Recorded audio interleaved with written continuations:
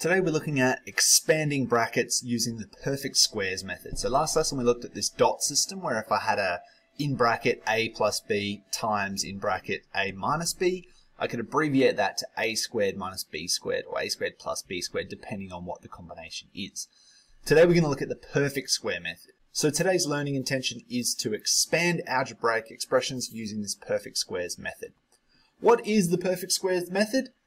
I'm glad you asked. Perfect squares are something that has the form of a plus b all squared or a minus b all squared.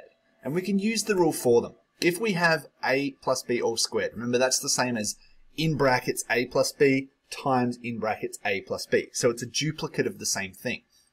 If we FOIL it, we get this a squared plus ab plus b squared, which is just our standard FOIL system, nothing exciting there.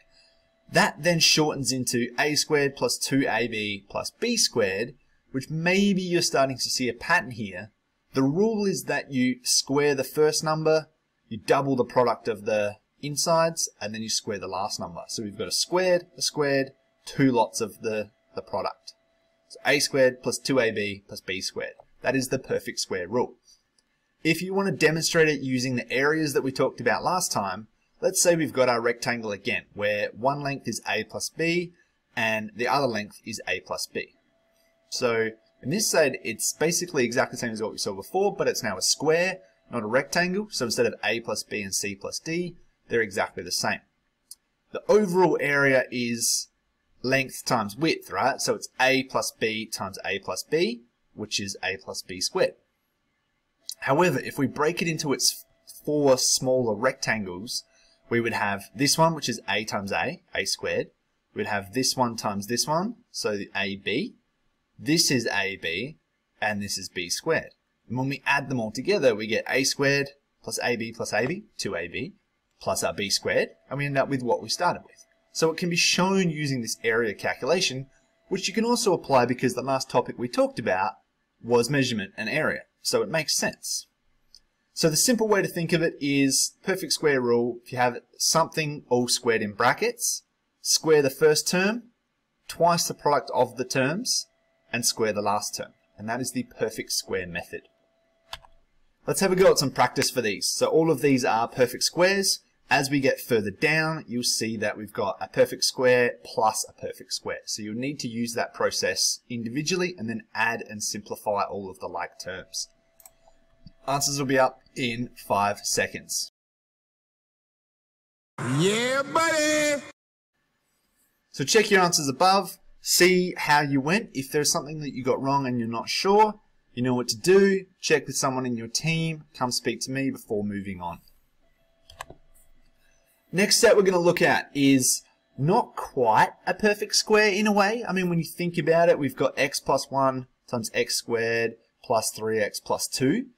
So how are we going to do this? First it says to expand and then it says to simplify it down again. So if we look at this, we're not trying to factorize this out just yet. We'll do that later on when we do quadratics. For now, we just want to expand these out and go from there. So how is it going to work? The x plus 1 is multiplied by everything inside. So it's an x plus 1 times this, it's an x plus 1 times this, and it's an x plus 1 times this.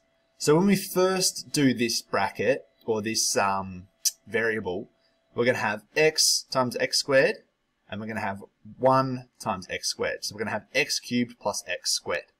Then we move on to the next one. We've got x times 3x squared, plus 1 times 3x, 3x. And then the last one will give us 2 times x, 2x, 2 times 1, 2. And then we combine it all together to simplify all the terms out. So have we got these questions? Answers will be up in 5 seconds. Yeah, buddy! As usual, have a look at the answers. Make sure that that agrees with what you got. See if you can find a shorter way to do this. Can we use a perfect square system here? Can we find some sort of shortcut to foiling it? I'm curious to know how you went about solving this one. Time for a success check.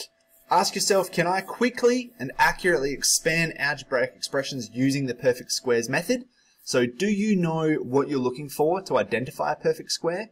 And then once you have, are you confident in how to actually expand, factorize, and simplify using that method?